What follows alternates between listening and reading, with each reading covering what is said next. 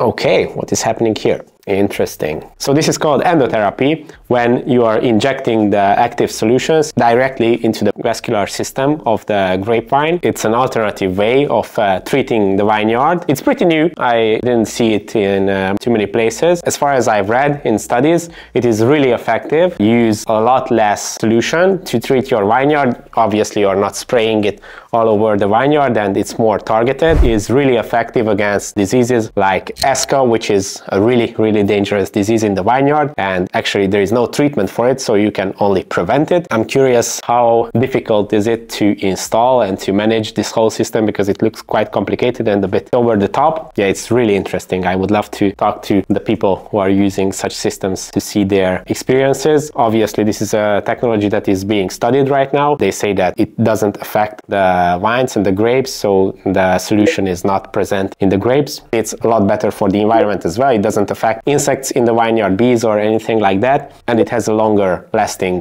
protection as well.